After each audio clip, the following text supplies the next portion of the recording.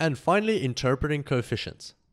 In front of us here, we've got the 4 models that we built in our backward elimination method. And as we agreed, model number 3 is the best one. It's the best fitted model. And if we were to deliver a model on our project, it would be this one. So let's go ahead and start interpreting coefficients by looking at this model. Here we've got 2 variables, R&D spend and marketing spend. So it's basically how much companies are spending on their research and development and on their marketing. And we've also got the constant, and we're predicting profit.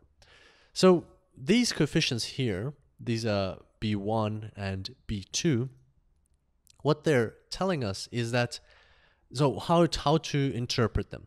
First of all, you look at the sign. If the sign is positive, that means your variable is correlated with your independent variable is correlated with your dependent variable, meaning that if you change the value of your independent variable, then then you can see that the dependent variable will be changing in the same direction. So basically, if you'll be increasing spend on R&D, then your profit will be increasing. If you're increasing spend on marketing, then your profit is also increasing, which makes sense, right? So if you're spending more on research and development, making your product better, then probably your profit should increase eventually as well. Same thing with marketing. The more you spend on marketing, the more you sell, and therefore the profit should also go up. And that's the sign. If the sign is negative, if the sign were negative, then it's the opposite effect. So basically you increase your independent variable and your dependent variable decreases. And now let's look at the magnitude. So here you can see right away that the magnitude is higher for R&D spend and the magnitude is lower for marketing spend. Magnitude is always tricky with regressions. Be careful with magnitude. Sign is kind of, pretty obvious. It's one way or the other. Magnitude can really trip you up. And I can give you an example here. So you might think that, okay, right away, magnitude is greatest. So this coefficient for R&D spend is bigger than the marketing spend coefficient. So definitely R&D spend has a bigger impact. Well, what if I tell you that I could easily, without changing anything in the regression, I could easily make this coefficient bigger by a lot, by 1,000 times bigger than R&D spend? Well, it's easy to do. All I have to do is say marketing spend, instead of looking at it in dollars, how about I look at it in a fraction of a cent? So every marketing spend, or let's look at it in cents. So marketing spend, instead of counting it in dollars, let's count it in cents.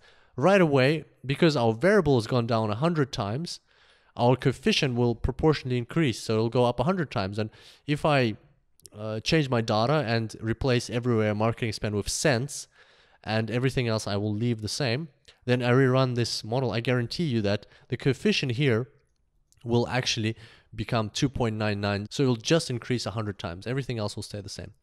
And that way, right away, you'll see, oh, wow, the marketing spend coefficient is greater. So then marketing spend has a bigger impact on your dependent variable profit. And that's a mistake that a lot of beginners make. You should not fall into this trap.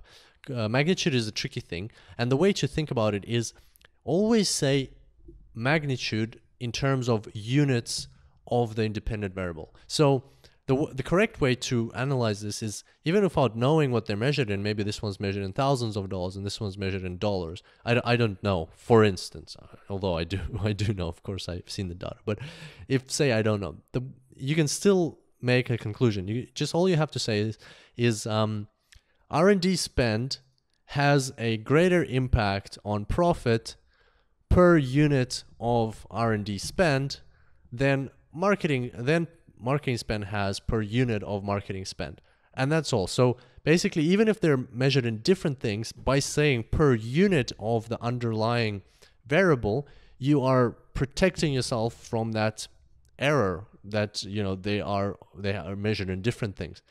And moreover, imagine if they're measured, one's measured in dollars, the other one's measured in kilometers or something like that. You can't compare dollars and kilometers, right? But you can always say per unit.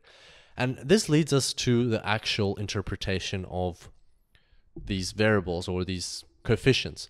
What does it mean? So this means 0.79 means that for every unit, if you keep all other variables constant, so you only have one other variable. So if you keep everything else constant, but you are able to adjust R&D spend for in this model, or for a hypothetical company, for every dollar or for every unit of R&D spend that you increase, your profit will increase, according to this model, your profit will increase by 79 cents.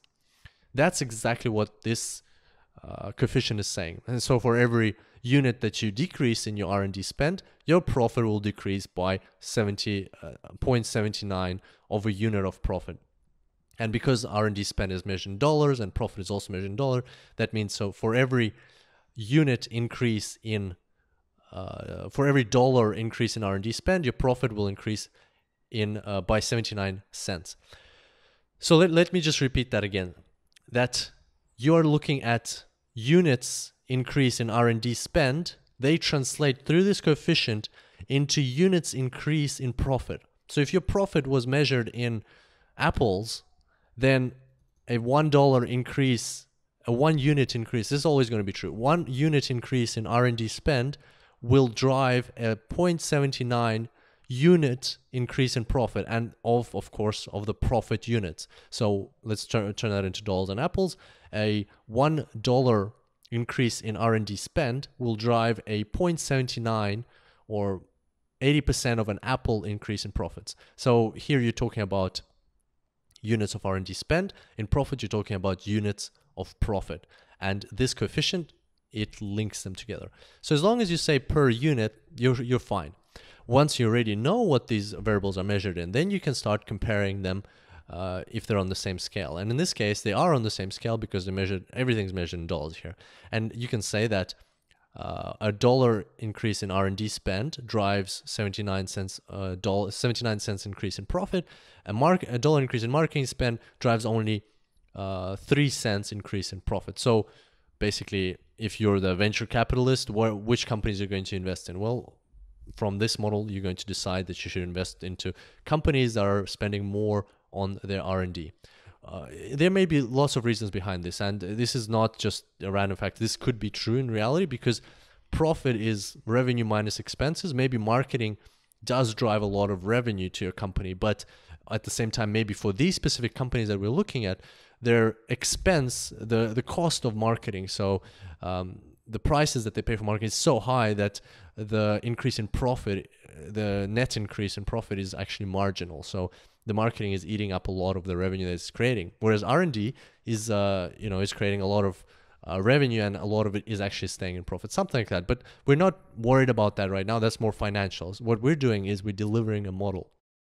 So that's how you interpret coefficients. With a linear regression, it's very simple. Just remember about that per unit trick or tip, I guess, because if you forget about that, you can make the wrong conclusions. Otherwise, it's all pretty simple. The last thing that I wanted to mention here is that you can see that every time we run a model, the coefficients change. So what that is telling us is that coefficients actually only talk about the additional effect of every single variable, given that the other variables are already in place. So for instance, in this example, your coefficient of marketing, which is 0.029, means that given that R&D spend is already in your model and it's fixed, then marketing spend adds additional, contributes this additional effect of 0.0299, meaning that if you were to run a different model and take out R&D spend, then the coefficient would be completely different. And that's what we see here, that when we take out marketing, the coefficient for R&D spend is taken out. So that's another thing you should remember about, that coefficients merely portray the additional effect that every single variable brings into the model. Hope you enjoyed this tutorial, and I look forward to seeing you next time. Until then, happy analyzing.